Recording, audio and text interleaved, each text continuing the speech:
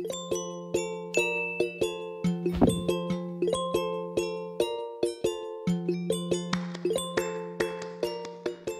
everybody, welcome back, and if you are new here, please consider subscribing.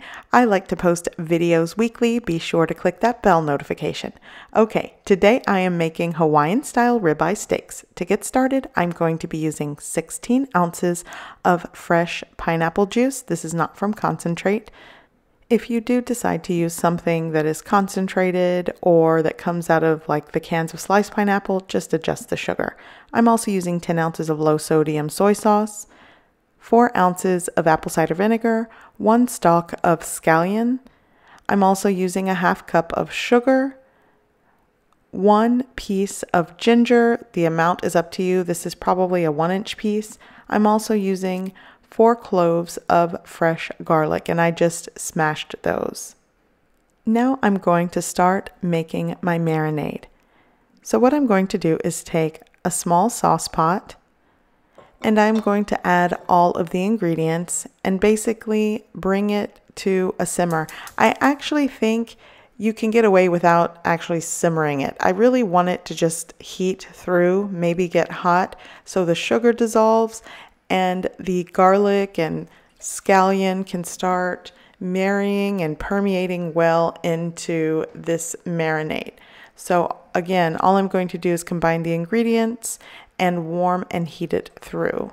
Okay, so I'm going to continue adding everything to the pot, but I do want to mention, let's say you do not have low sodium soy sauce and you want to use regular soy sauce. Just know that it's going to be a lot saltier. So my suggestion is if you do not have low sodium soy sauce, then maybe use something like 5, maybe 5.5 ounces of regular soy sauce and dilute it with water until you get the 10 ounces.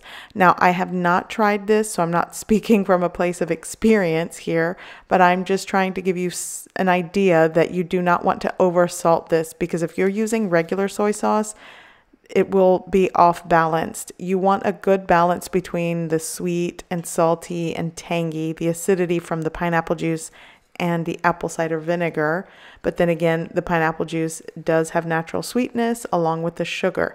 And speaking of sugar, a lot of these recipes call for brown sugar. I definitely suggest using brown sugar, but I didn't have any, so I just used natural cane sugar. Okay, so my marinade is heated through. I am going to remove it from the stove and let it cool completely. You do not want to add warm marinade or semi-warm marinade to your steaks. You want it to be completely cooled. And I've also reserved 3/4 of a cup or 6 ounces of this marinade because I'm going to reduce it for a nice glaze later. Okay, so I am ready to marinate my steaks. I will be using 4.5 pounds of ribeye steak. Here I have 4 steaks that are cut or sliced around 1.5 inches thick.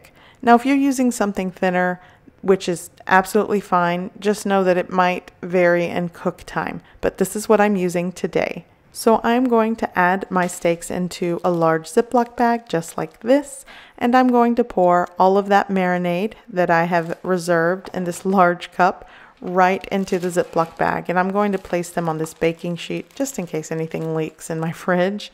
And I am going to seal it the best that I can, removing most of the air. Now, you can definitely marinate your steaks in some sort of glass or Tupperware dish that you have, but a Ziploc bag works pretty good. And once you remove most of the air, it'll also submerge the steaks better instead of having to flip them over if you're doing it in a dish or something. So that's just something to think about. So I am going to marinate my steaks for somewhere between 4 to 6 hours. You can definitely do it overnight, but let me tell you why I normally don't. I will marinate it the night before, but I'm not going to grill 9 o'clock in the morning, so it's going to be over 12 hours of marination. So that's why I just do it the morning of, and then I'll have it for dinner. Okay, so I'm going to show you what I'm going to do with that reserved marinade. Basically, I'm pouring it into a small saucepan, and on a medium heat, I'm going to bring it to simmer, and I'm going to reduce it by half or maybe a little more than half. I want it to be thickened and a glaze. So you don't want to put this on a high heat because then the sugars in this will burn before you have a chance to reduce it. So just watch for that. So here I'm going to turn down the heat because it's kind of boiling a little too rapidly, more than I'd like. So you'll have to watch it. But ultimately you will end up with a thick glaze just like this. Once your sauce has reduced, you'll just want to set it aside. I'm going to set it aside, and even as it cools off, it'll continue to thicken and it'll be perfect to glaze these once we've grilled our steaks. So again, I'm going to set this aside, and now I'm going to start my grill so we can start cooking these marinated steaks. Okay, so today is not the perfect day to grill, but I'm going to do the best I can. So here I have my barbecue pit, and I'm going to pour in a 4-pound bag of Match Light briquettes. I find Match Light easy to work with, and you don't have to soak anything in lighter fluid. I don't like the taste of lighter fluid, so this is why I'm using it. So I'm going to stack these up in somewhat of a pyramid shape, and I'm going to do my best to light them. It took several attempts, but ultimately I got there with the use of a paper napkin. So you're going to light them, and basically you'll want them to ash over. And that's when you know the coals are good to go, they're nice and hot, and then you can sort of put them in a single layer. And I am a novice when it comes to grilling, so this recipe video is more about the marinade for the steaks than grilling them, because you can definitely cook this indoors, broil them, or do them on a cast iron skillet on your stove. So anyways, I finally got this thing lit. Again, you'll want them to ash over just like this, and then spread them in a single layer. But here's another way you can start your briquettes. Here I have a charcoal chimney, and underneath it I am going to put 2 to 3 sheets of newspaper, and I'm just going to loosely crumple them. You don't want to tight crumple, and just put them underneath, and then on top I'm going to pour in some charcoal briquettes. Light the paper on fire and wait till everything ashes over and turns gray. That's when I'm going to pour it out onto my charcoal grate at the bottom of the grill. So here we go.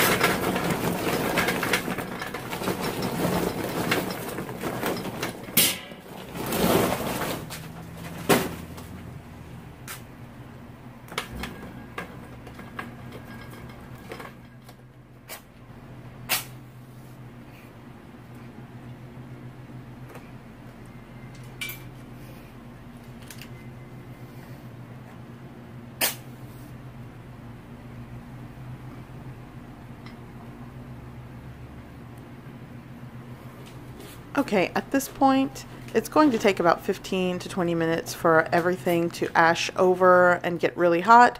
So here it is, 15-20 minutes later. It's not quite ashed over on the top, but that's okay. I'm still going to go ahead and get things started. So I'm just going to pour this carefully onto my charcoal grate. You want to use gloves at this point. I don't care what kind of charcoal chimney you're using. Things get really hot with these chimneys. Okay, so there's a couple of ways to start your briquettes. So I'm ready to start grilling these steaks. By the way, this recipe video is more about the marinade for this steak than grilling, because I am a novice when it comes to grilling. So by all means, share your wisdom and knowledge of grilling in the comment section below to help others out, me especially. Okay, so you'll notice that I don't have briquettes across the whole bottom of the barbecue pit because I like to create a safe zone. Again, I'm a novice and things can get a little out of hand when you're learning, but you know, you have to start somewhere. So anyways, I am going to shoot for a medium to medium well steak. We do not like medium rare, but if you do, you might want to do something like 4 to 5 minutes on each side. I'm going to shoot for around 6 minutes on each side.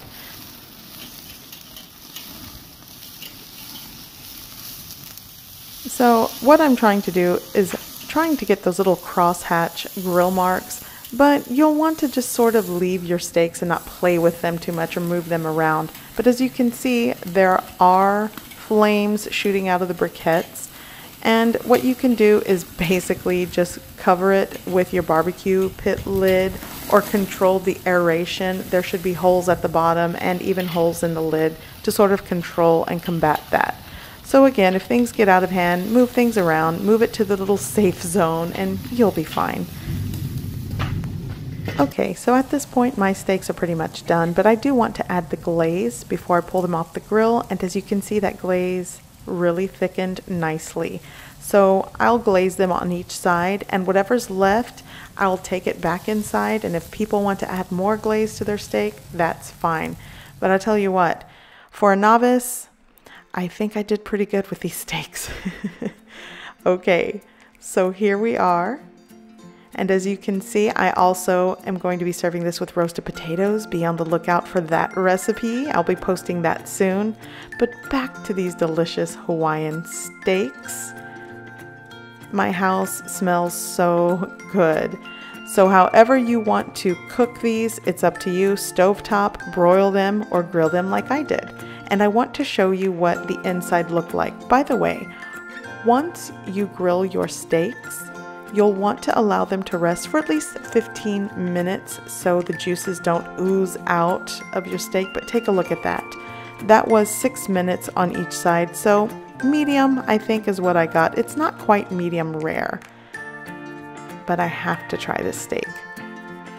I hope you enjoyed this video, and please consider subscribing and be sure to click that bell notification. I hope you give this recipe a try. I hope you like it, and thanks for watching!